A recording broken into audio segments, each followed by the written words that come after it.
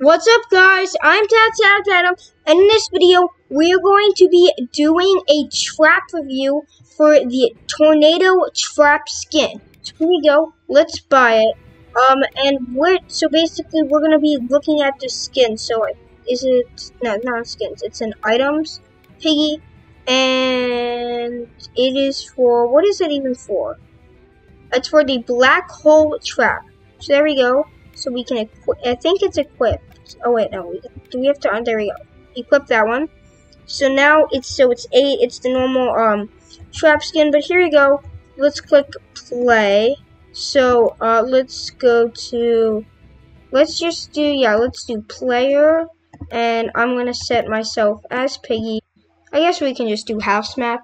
I'm just gonna be looking at this trap skin. So yeah, here we go. Player, I am the Piggy. So we're gonna have to be save up the energy, I guess. I don't know what it's called. So we might have to wait a little bit to use this trap. So here we go. Well, this is the place that Georgie Pig was last seen. What was that sound? And yeah, so here we go. We're on the map. So we're gonna have to wait a bit. Okay, there was like a glitch with the time.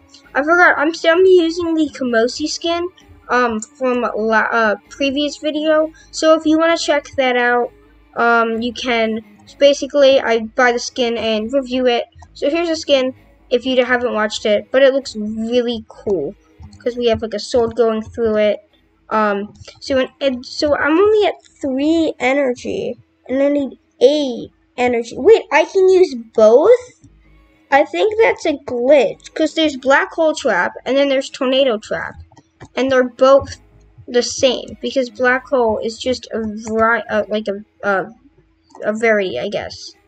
So yeah, we can just walk around while we're waiting. It's at 6.